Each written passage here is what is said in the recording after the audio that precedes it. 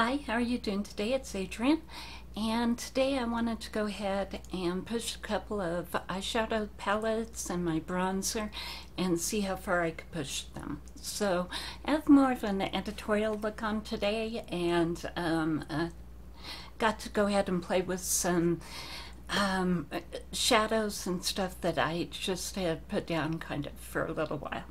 And so to go ahead and get started, I use the LYS and 3NL, so 3 neutral light is what I have there. And then I went ahead and used the Colourpop concealer, and that's a pretty fresh concealer. The Colourpop sounds Grape as far as the cheek color that I have on, and it probably doesn't look like that because I went ahead and put the Charlotte Tilbury Hollywood Superstar Glow highlighter on top of it. So this is the highlighter that I went ahead and put on top of it, and it kind of ended up with that kind of look on there. And then the bronzer that I wanted to push a little bit is the Charlotte Tilbury, the Beautiful Skin Sun-Kissed bronzer. I got it in medium, and so I decided to go ahead and see if I could, go ahead and see exactly how far I could push it. And yeah, I've added more. I think I could probably take it a little bit more if I really wanted to, but again, this was just more of a video that was going to go ahead and see how far I could push some of what I have. And I use the SHEGLAM as far as the mascara here, and the Thick It Stick It as far as the eyebrows. The Cream Gel Eyeliner by Colourpop.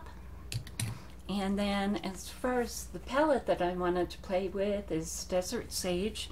I've been wanting to do some of the blues, and so I went ahead and put this blue right here on the outer corner, and this one, so this is, let's see, this is on the lid, the inner part of the lid, and then this is on the outer part of the lid.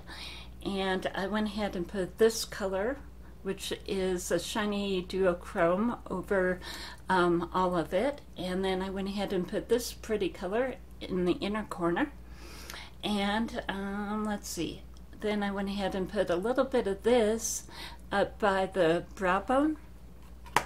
And I added in some of the Ember, and this is a Supershock shadow from Colourpop. And I put that right along the crease there. So this is Desert Sage by Profusion. You can get this in Walmart. And the Colourpop, you can either get it at the Colourpop website, or you can go to Ulta. Ulta doesn't have the full range, but they have a lot of them. And let's see, what else did I do here? I went ahead and put on the WetnWild.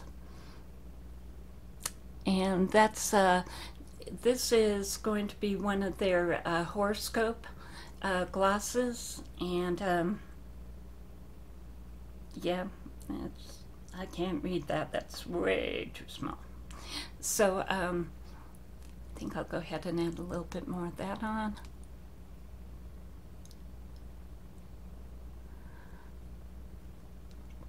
Maybe put a little bit more of a pinkier into the crease here to see if we can get that going.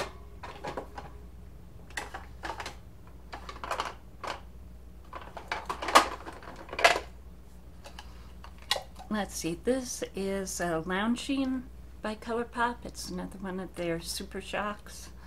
Wondering if I can get that into here. Give it a little bit of something different. So there we go. So now it's turning into more of an editorial kind of look. It just has, there we go. And as far as the way the eye look turned out, that's the way that turned out. So I think I definitely have pushed all of my super shocks and shiny colors, and yeah, definitely came up with an editorial look. So that's my look, and I hope you enjoyed it, and I'll see you later. Bye.